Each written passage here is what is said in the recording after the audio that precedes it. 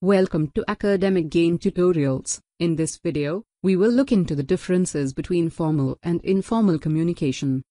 Communication plays a crucial role in our life, as people interchange their ideas, information, feelings, opinions by communicating.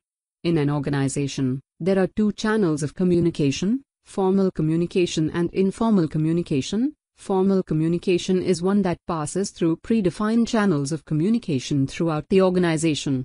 On the contrary, informal communication refers to the form of communication which flows in every direction, that is, it moves freely in the organization. So, let's look into the basic differences between formal and informal communication in a tabular form. Difference number 1. A type of verbal communication in which the interchange of information is done through the predefined channels is known as formal communication, whereas, informal communication, a type of verbal communication in which the interchange of information does not follow any channels, that is, the communication stretches in all directions. Number 2. Formal communication is also known by the name of official communication, whereas, informal communication is also known by the name of grapevine. Number 3. Reliability is more in case of formal communication, whereas, informal communication is comparatively less reliable. Number 4. Formal communication is slow as opposed to informal communication, which is very fast.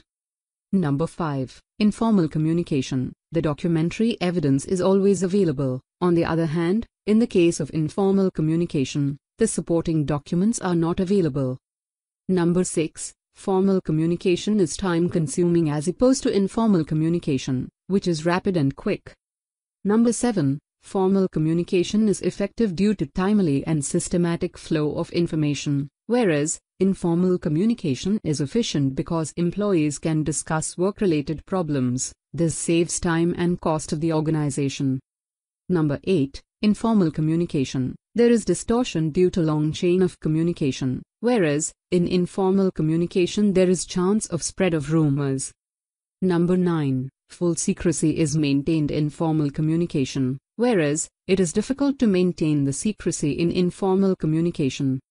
And, difference number 10. Flow of information takes place only through predefined channels in formal communication, whereas, in informal communication, information can move freely.